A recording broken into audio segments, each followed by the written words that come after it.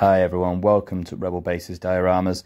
Today I'm going to be customizing and modifying this KX Droid. I've had this one a while, I have been unsure what to do with it. I've done pieces before.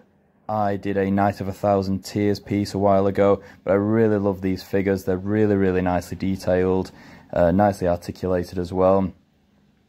And I'm probably going to add a few bits on there as well. I do have this bag of accessories. I've got loads of guns in here. I've got loads of bits and bobs to add on there as well. So we'll see what we can do.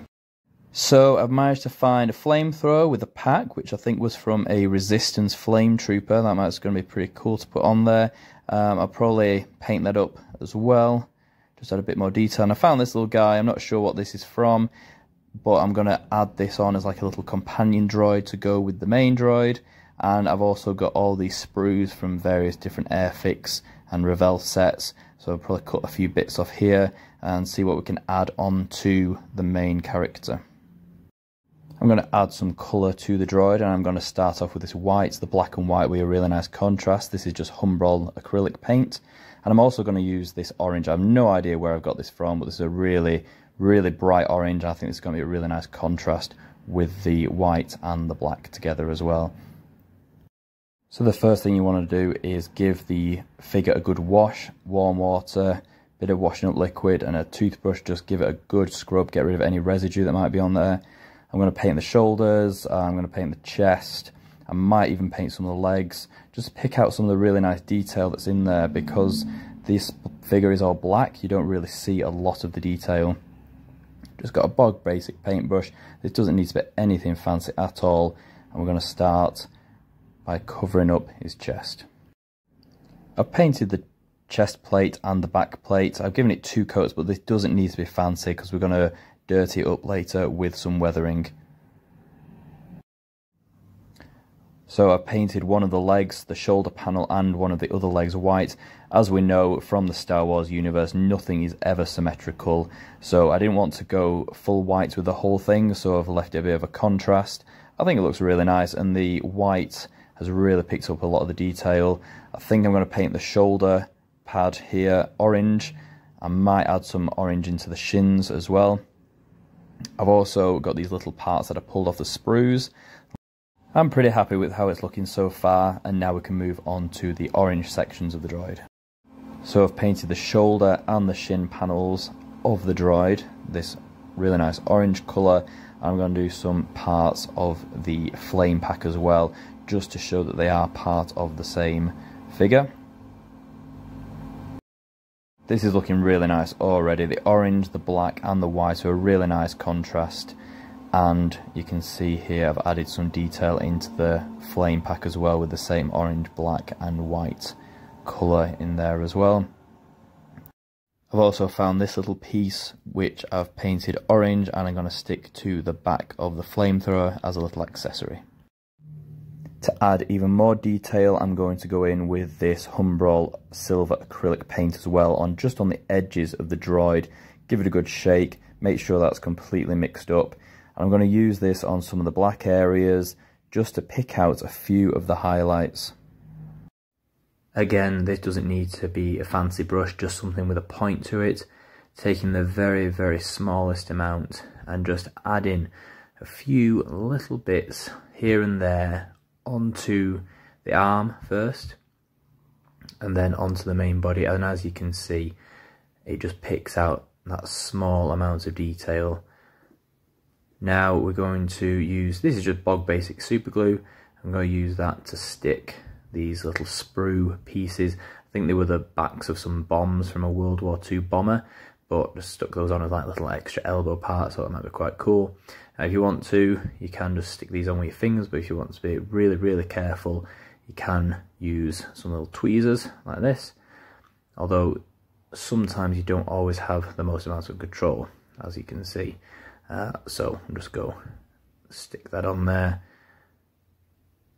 with the super glue, hold it in place, and it should dry fairly quickly.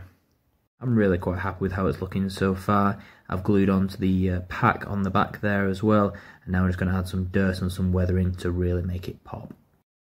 Alright, now we've got to get them nice and dirty. As we know, nothing in the Star Wars universe is nice and clean, so we're just going to start off with this nice simple tub, and we're going to use these chalk pastels. Now you can get weathering powder, but I find this is a really good technique. So we're just going to take this really dark brown one with a nice, you can see where I've already scratched away at it. It's a nice dark brown. Just going to take our craft knife and scratch away so you get some nice fine powder. Scratch it into this little lid, this tub, and then all we're going to do is add a little bit of water into there. There we go. Just a small amount. You don't need a huge amount for this. Like I say, all we're going to do, get our paintbrush, tiny little bit of water on there, and we're going to start just covering all the white areas here in this really dirty, murky colour. We're going to get that all in there, in all those nooks and crannies, all over these white parts, so the dirt sits in all those little crevices and nooks in there as well. Just carry on going until you've got the whole thing covered, all the legs, all the arms. Make sure you get it into all those little crevices. While I'm doing this, I can tell you about some of the people that have inspired me to start this channel. Head over to YouTube and check out Boylai Hobby Time, check out Luke Towan, check out Night Shift, check out Black Magic Craft as well, all absolutely amazing creators. So we've got all those pieces covered up there, so we're just going to take our tissue, dab off any excess that might be in there, and what you're doing is just taking off that surface layer, and what's going to happen is that chalky water is going to sit in all those recesses and create a really dirty look to the piece.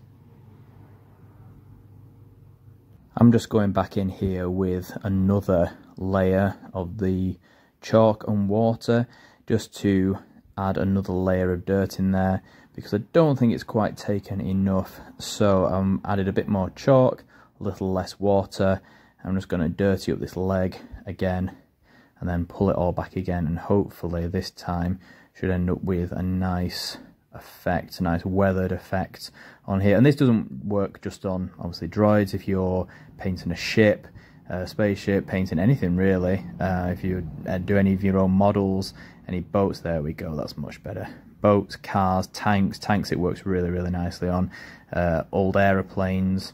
So like I say, if you're doing any sort of weathering like this is a really nice technique to use. Just got to make sure I get that backpack done as well. I'm going to just take those layers off, just dab it, wipe it, whatever it is you want to do with it. If you wipe it, you're going to end up with more streaks. If you dab it, you're going to end up with more blotchy patterns. And obviously you don't have to use brown if you don't want to. You could use black, you could use green, you could even use blue if you wanted to, just to add. It depends on what planets you want to imagine your droid is on, or character, whoever it happens to be. And like I say, this doesn't just apply to droids or machinery. If you've got a humanoid character, they've got like a backpack or a gun or any sort of clothing that you want to make a little bit worn or weathered, that piece has just come loose. Damn, I have to glue that back on again later. Any sort, yeah, there it goes. Glue that back on in a little while. So here we go, here's the finished model. I'm really happy with how this has come out. The dirt on there sitting really nicely in the backpack and in the leg. I think it just adds so much more character. We're on the home stretch now, so we're going to make a base out of this little plaque that I got. I think I got this in a pack from the range. First thing we're going to put down is this Vallejo thick mud. This is one of my favourite things to work with. Obviously it starts off liquid and then dries very solid, very hard. I do think this has got some kind of glue in it, because obviously you can stick it down, but it does dry really nicely as well. So you just slap that on there. This is just a coffee stirrer that I may or may have not acquired from a local coffee shop. I'm not going to say. So we'll just slap that on there, nice and thick. You can get this from most model shops, and if you're struggling to find it, possibly visit Amazon. You can find it on there. So we've got the whole thing covered now. Just going to add a few extra details in there just to give it a bit more character. So I've got here this big bag of stones, which was very kindly given to me by my mother-in-law. I don't know, what's that? Little cork, all right then. Get rid of that. But we're going to get a couple of stones. Now, real stones work really, really nicely. They're very, very lightweight. So I'm just going to get a couple of those. 3 or 5. Odd numbers always work best for this kind of thing. Just stick those down into the mud. And like I say, once it's dry, they will stick in there nicely and won't move around. The next thing we're going to put on is some foliage. This I did actually get from World War Gaming. It's a really, really good place to get grass and tufts and things like that. And these are sticky back tufts. So I'll go for some of these longer ones here. It's like a bit of a marshland. You just peel these off. Stick them down like that. There we go. And this will just add a bit more character. There we go. And then the final thing, I've got this grass here. I've had this absolutely years, but I'm just going to sprinkle this on. There we go. Just to add a bit of moss and that kind of thing that grows in this sort of marshland. And again, just another layer. Put that all on now. Let the whole thing dry and take a look at her.